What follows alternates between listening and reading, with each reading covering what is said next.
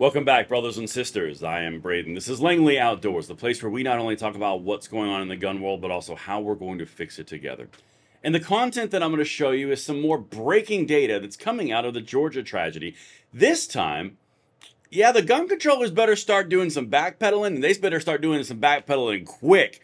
Because what they assumed and asserted against us, the everyday gun owner and gun rights advocates out here, yeah, it turns out it was just a little bit preemptive and stupid. Just a smidgen.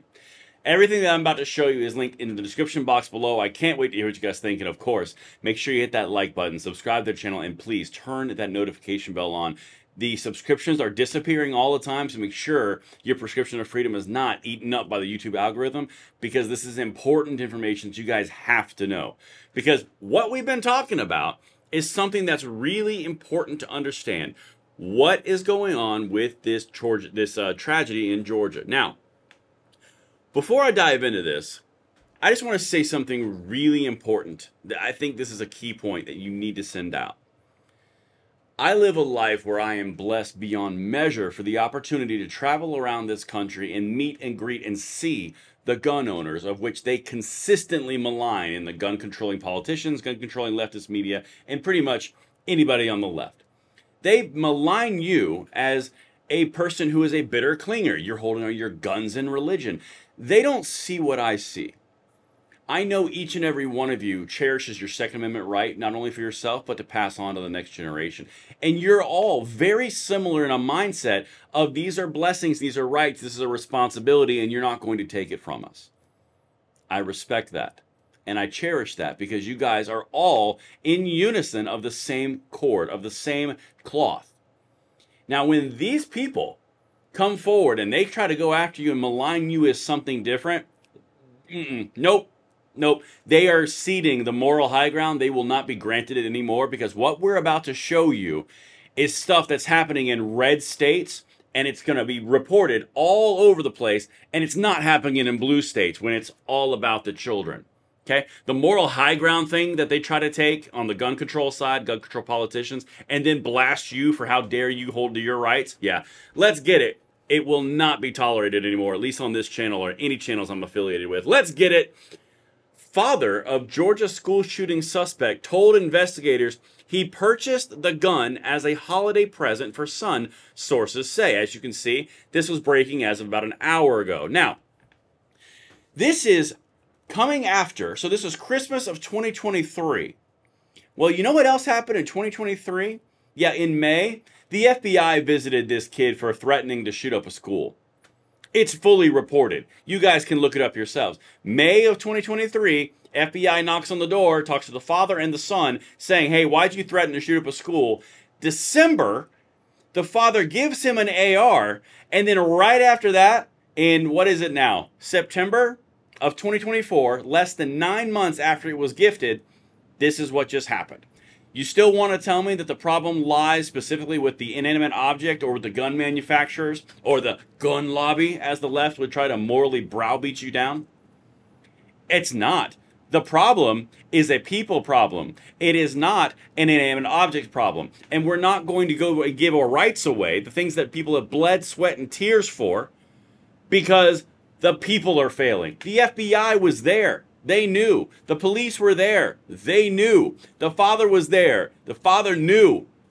All the things and issues at hand here are related to people issues, personnel issues, decision issues, and judgment issues. They are not related to a Second Amendment right of 330 million people, the people who I referenced earlier, who I will stand up for. If I have a voice, and as long as I have a voice, I will stand up for you, because this right here is some crap that they're trying to pin it on you.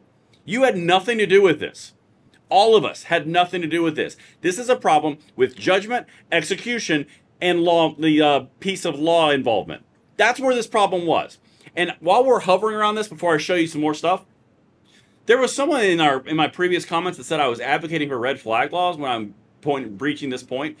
There's nothing further from the truth. Red flag laws are an egregious affront to all of our rights, specifically the Second Amendment and multiple amendments of which it violates. I'm not advocating for red flag laws. I'm pointing out the fact that the moral high ground that the gun controllers try to seize and then bash you over the head with is invisible, particularly when I show you these things. Let's get into the article here.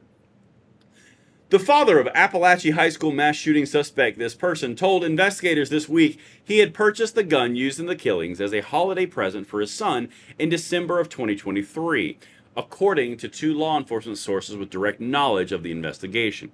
So there it is, right there. Okay, he's 14. All the gun control laws that they're going to beat us over the brow with wouldn't have anything whatsoever to do with being able to prevent this tragedy. It is a tragedy. These children and these teachers should not be deceased. But there were a lot of failures along the way, and the failure wasn't an inanimate object. That's a Second Amendment right. But let's continue, because we got something here. Again, notice how I alluded to red state versus blue state? The classroom doors lock automatically, and near the end of class, the suspect knocked on the door to try to come back in, Layla said. Another student went to open the door, but apparently saw the gun and refused to let him in. Keep a pin in that for a second. The doors automatically locked. This is in Georgia. You remember what Chris Murphy said where he browbeat Georgia and said, oh, that's a gun-friendly state and they're owned by the gun lobby? That's weird. Georgia has funding for SROs and doors automatically locking, and that doesn't sound like no one cares. Hence, the moral high ground is no longer theirs. Okay? Let's keep going, because, again, as long as I have a voice, I will try to use it for you guys. Father of Georgia high school shooting suspect arrested. Interesting. That happened an hour after the article I just showed you, where he admitted to buying the gun for the kid. Let me jump down here into what he's being charged for. Actually, no, I don't see it on here. I had highlighted it. Hold on one second. Maybe it got a little bit lower in the... Yeah, here we go. I'm sorry. The GBI recently announced that Colin Gray was charged with 4 counts of involuntary manslaughter. This is the father. 2 counts of second-degree murder and 8 counts of cruelty to children in connection to the shooting. Does that sound like an inanimate object? Or does that sound like something else is going on? Now, personal experience. I'm from Georgia. I grew up 35 years of my life in Georgia, okay? Georgia doesn't do things like this, like Michigan would or California would or New York would, just on a whim to make a political statement. Georgia is pretty, like, by the book. So if you genuinely did something that warrants this amount of charges, I'm going to wait before I make any kind of comment on it, because typically in Georgia, they don't play like that. All right. So now, remember that thing I told you about the doors locked automatically? Again, this is from CNN, okay? I just want to remind you what Chris Murphy said this morning about how red states don't care and they're doing nothing and just do something. Yeah, that kind of flies in the face when you talk to this teacher who said this today on CNN. Check this out. We heard from school administrators, we heard from police that there's this new system that was put in place in your school just a week prior. The door is locked. And so describe what that did and how that created a much, much safer and much less deadly incident this time around in a school. Yes, ma'am. So I believe the program is called Synergex. Basically, every teacher has a little digital card on them where we can press a button. Where 4 presses gets our admin involved, and then 8 presses of the button gets law enforcement sent to the high school and alerts that there is a physical threat on campus. How important was it to have that in place? Not all schools have it, certainly. How important was this? Because you said that the officers got there about 2 minutes, 120 seconds from the time of the initial shooting. Critical.